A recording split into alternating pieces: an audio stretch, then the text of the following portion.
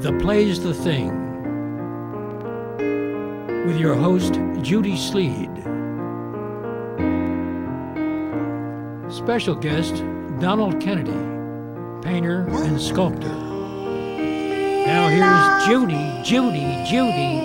I love when you say that, Lee. I really do. So, Donald, I'm so happy that you came to see me, and when they say that you're a painter, you don't mean you don't paint houses, do you? I have painted houses. You have? Outside or inside? Inside and outside. Inside and outside. What do you prefer, to paint houses or when you have an easel? And I prefer to paint paintings. Or to paint paintings. Yeah. I see you have a lot of beautiful paintings here. So, how long have you been doing this? Well, I'm 68 years old, and You're I've been kidding. and I've been You doing look like a little kid.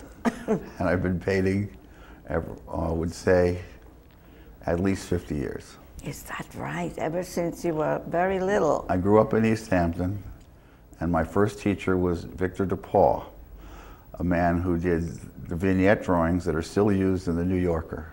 The women with the little tiny drawings in ink that are done, girls with umbrellas and things like that, and they're stuck throughout, and they still use them. Mm-hmm. And I used to draw with Jackson Pollock. You did? And but your paintings are nothing like his. well, I have a different concept, but Yes. basically all painting is abstract. His paintings? All painting is abstract. You Only have God paints in 3 dimensions. The minute you take a subject and put it on a flat surface, it becomes abstract. Is that right? I never looked at it that way, and I never knew that. And the thing is that when you transpose a 3-dimensional object into another medium, it becomes abstract. So if I did a sculpture of you, and I did you what we call realistically, if I did you in clay, I would abstract you because I'd be changing you from flesh and blood into clay or into stone. Well, I wonder what I would look like then. Well, we'll have to try that one day.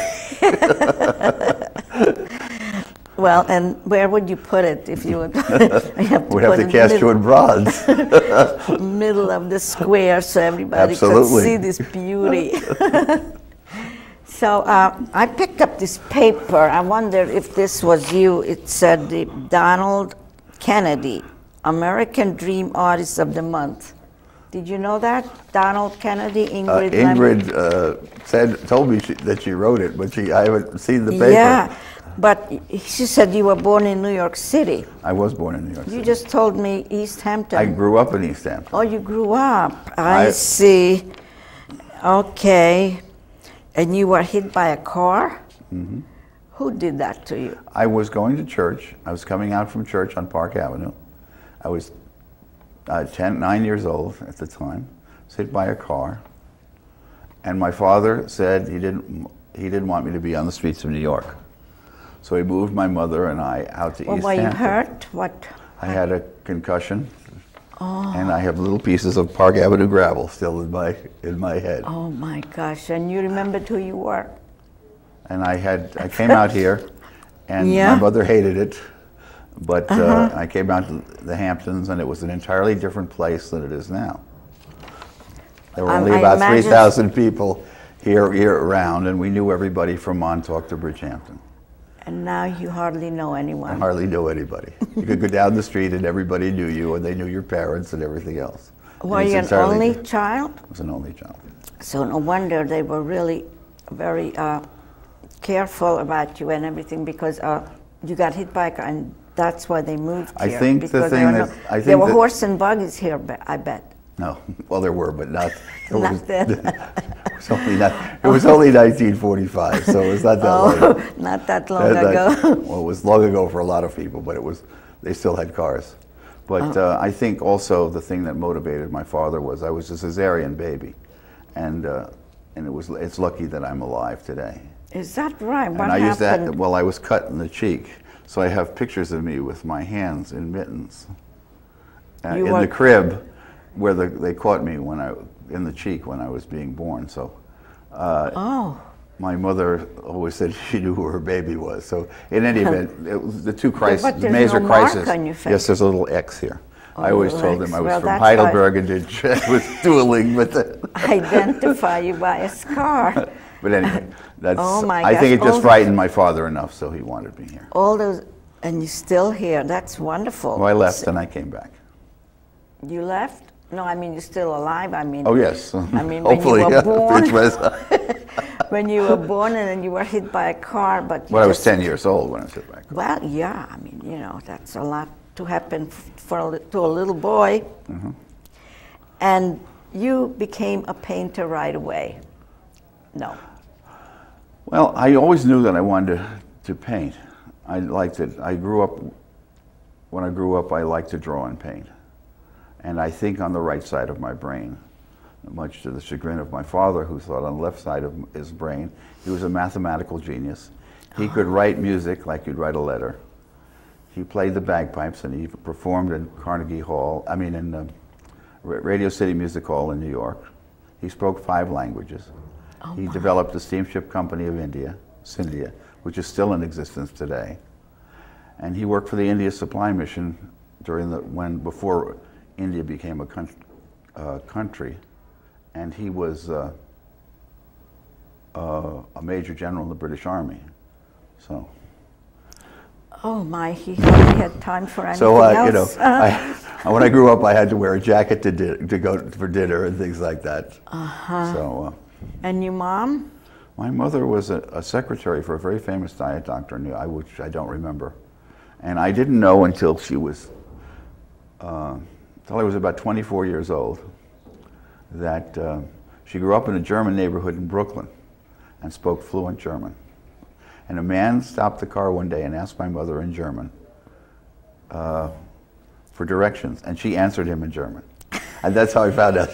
And the only reason I could think of that she didn't speak German was because of the Second World War. Yes. But your father spoke all those different languages. Well, his first language was Gaelic, and his second language was English. English. And he went to Edinburgh University, and Heifetz, Piatigorsky, Primrose and Piatigorsky. Primrose was in his class, the violas. Well, it's very interesting, but now let's talk about me. you. Well, I grew up in East Hampton, and I went to East Hampton High School, and I worked for a place called Books and Music, Don Brader, right across from Guildhall. And Don Brader was one of these strange people that had collected first editions of books and used to sell them. And I know we sold Lady Chatterley's Lover to the Sag Harbor Library for $3.50. It was an autographed first edition. Anyway, he had a gallery in the back, and Pollock, Klein, de Kooning, Motherwell, and Still, Pearl Fine used to show in that gallery. And that's how I started to know about abstract artists And I heard somewhere that you did something in the theater. I had a stage scenery business in New York. I did sets for plays. Did you?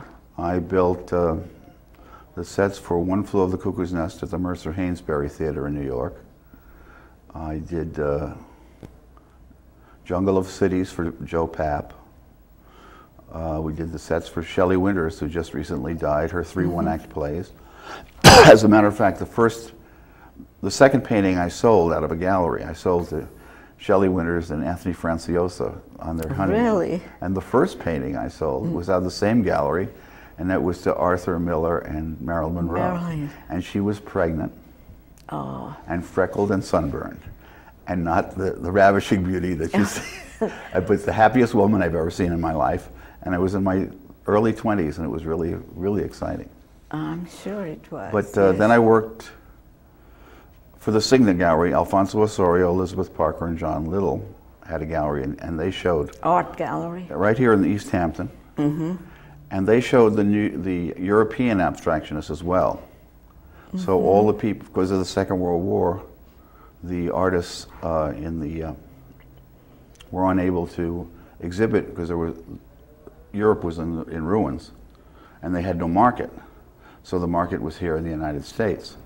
So people like Ferdinand Leger and would come over here, and they would exhibit at the gallery, and a lot of Mathieu, another very famous abstractionist, would show. And Frederick Kiesler used to show. I eventually was an apprentice for him. He made the Museum for the Dead Sea Scrolls in the Endless House. He did the famous play Emperor Jones for the Juilliard Company. And when this curtain went up, this was in 1929, when the curtain went up, the scenery changed from the time it went up till the time the curtain went down at the last act. And it was all done manually. No hydraulics, no electrics.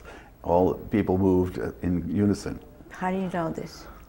Because I learned because I went to school and learned theater, sets and plays, but I also worked for Kiesler. And he talked about it. It was very exciting. He was a very exciting, little Austrian, about this tall, a tyrant, but a brilliant man. And he introduced a lot of the European artists to the American artists at the time.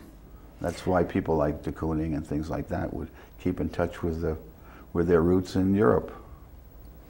Well, I would like everyone else to see these beautiful paintings. Which one shall we start with? Well, let's start with this plow. This was a plow that was on Deep Lane in Amagansett. And there's an organic farm over there on Deep Lane. And this plow was there, and it's a handmade plow. And what I mean by that is it was hand forged. When they built this plow, I'm a sculptor. Yeah. So when I think of things in terms of sculpture, I see it as it's handmade. There's nothing on this plow that doesn't need to be here, just like a good piece of sculpture. And they forged the metal, so they welded the pieces together by heating them and hammering them on a anvil. And when they made the split tracers for the reins, they would take a piece of steel and split it and break it, and then curl it up so that they could put the leather in for the. Oh my goodness! And the I'll holes do that were when punched. I go home. And they didn't have drills that were big enough, so they punched holes in the steel. Wow. Anyway, and one other thing I wanted to talk about with this plow is it took me a great deal of time to paint it because it had different. I didn't want it just to be a portrait of a plow. I wanted to integrate as a painting. As a whole. This plow, when you plow a field, I learned about agriculture by doing farm equipment. I'm just amazed how well you know everything about this. It's you seem to be interested in a lot of things. Well, they plowed the field in a circle. Oh. And the modern plows have what are called rollover plows. They go up the row and they turn the plow over and they plow the other side of the row. This one went in a circle. And this probably was drawn by horses or oxen. Very nice. And is this for sale? Yes. And you put this when you show your paintings. This is well, one of the it has been exhibited at the Hammer Galleries on West 57th Street, New York. Armand Hammer, you know the famous. Yeah. He was the one that brought us together with the Soviet Union when. We were having difficulty in the Cold War. He broke down the barriers in the Cold War. Well, his gallery, I showed it that when I showed my drawings there as well. So, it's acrylic, is this one of your earlier pieces? This is a painting that was done, I would say, about 15 years ago, 20 years ago.